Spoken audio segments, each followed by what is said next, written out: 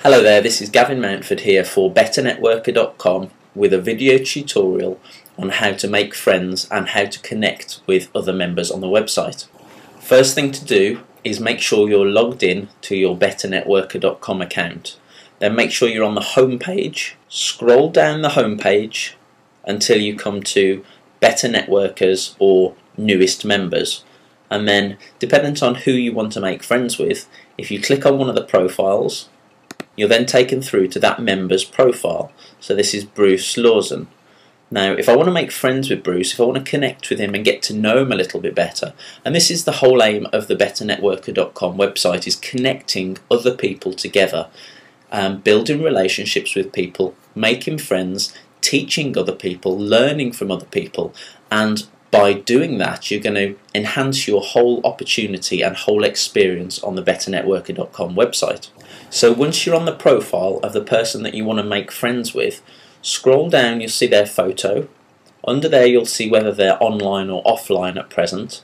You'll see send message, where you can send them a private message, and underneath you'll see connect.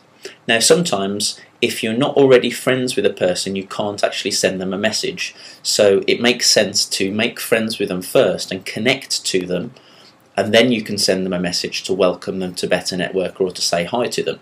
So if you click on connect, you're then brought to a page that says, how do you relate to Bruce? Or how do you relate to the person that you're making friends with?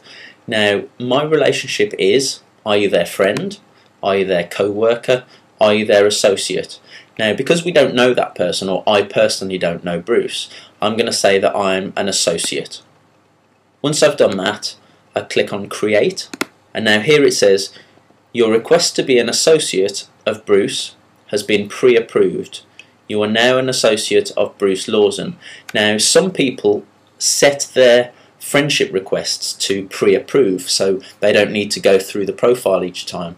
But when you send another friend request, it'll say that your friend request is pending approval. And once that person has looked at your profile, made sure they want to be friends with you, and approved it, then you'll become friends with that person. So that's the end of this video tutorial. And this is Gavin Mountford here for betternetworker.com.